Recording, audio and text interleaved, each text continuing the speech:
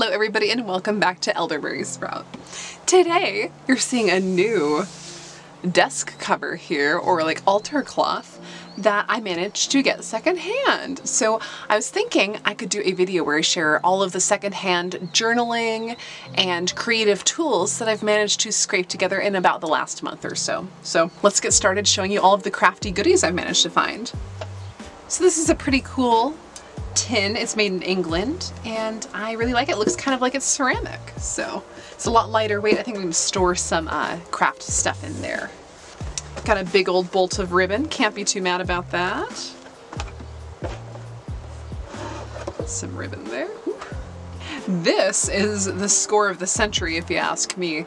This is a die set that has all the letters of the alphabet on it, and this is in my grandpa's shop, so I can finally punch letters and all sorts of metal things, potentially leather things.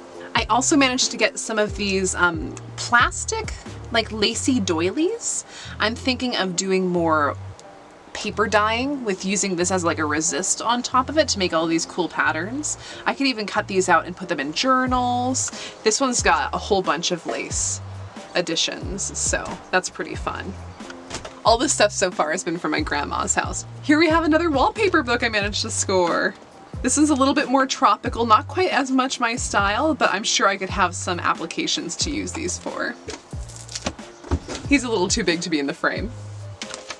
And here I have some Country Pleasures vintage, I don't know, magazines slash newspapers.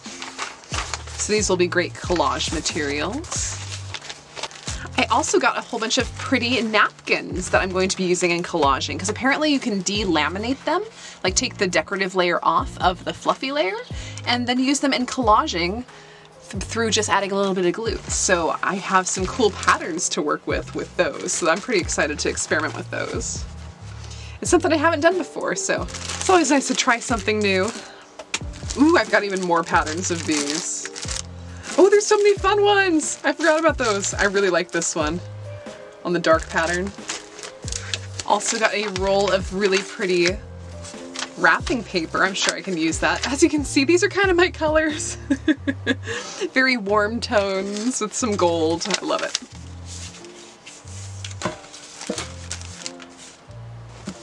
Some of the less exciting scores include a whole bunch of paper in different colors. This is just construction paper that I can use in my journaling. So got a whole bunch of that. That's a big old fat stack right there.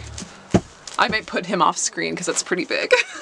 Here's some more paper, some neon colors, some prettier neutral ones. Now these are a little bit more off topic, but this is a lamp cover that I want to disassemble and use the gold beads for something else. I've done this once before with this kind of dark blue iridescent bead thing, and I know I will get like a million beads out of this, so it's totally worth deconstructing when I watch TV some evening time.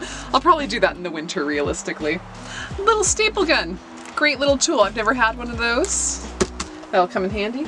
So here I've got some bamboo placemats. I'm thinking of using them underneath some of my videos to kind of spice up how things are looking and define the spaces a little better. So these will be more for display purposes. And here I got about a million different types of doilies. So these are going to be so fun to use in different journals. I'm so excited. Got some heart ones.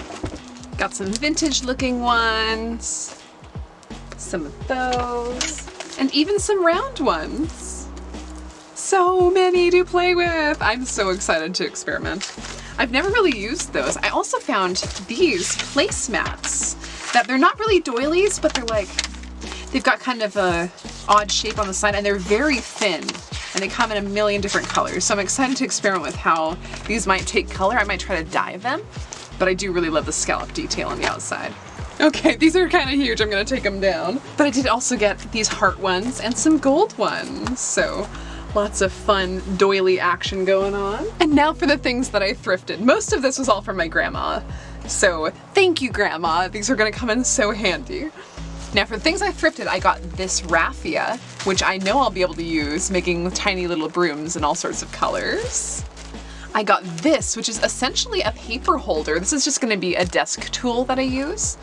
And it's beautiful. It's actually wood, and this is carved, and it's made in India, and I'm just so excited to have this beautiful like desk decor. Where do I put you? Ah! I'll just leave you here. Then I also got this tin, which has the stars along the side. This is about 99 cents. And I think I'm gonna put some type of art materials in here, probably either beads or like waxed threads, because I do need a place to store just my waxed threads for bookbinding, so that might live in here.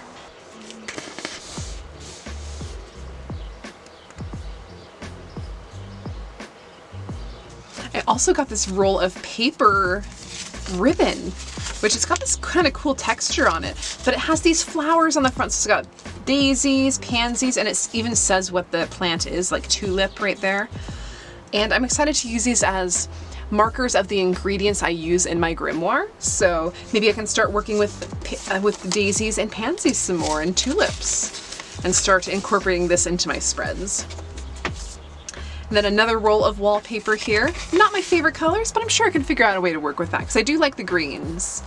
It's just, I don't know, it's kind of muted, kind of 80s. I'll see how I can make that work.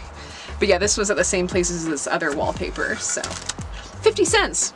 Worth experimenting with for that price, right? Anyway, there you go, guys. This is my current craft haul. So I got all this stuff over the last couple of weeks, and I just wanted to make sure I had the chance to show all of you guys, because it's pretty interesting stuff, before I put it away in my craft shack, because oh boy, do I need to put this stuff away. This was just living in a whole bunch of bags on my floor. I'm like, oh no, you guys need to go where you belong. So I'm glad you guys were able to get a peek at all of this fun stuff before they turn into products for my website. I hope seeing these gave you guys some inspiration about what type of weird things you can grab from thrift stores to use in your journaling practices. Thank you so much, you guys, for watching, and I hope you have a great day. Bye!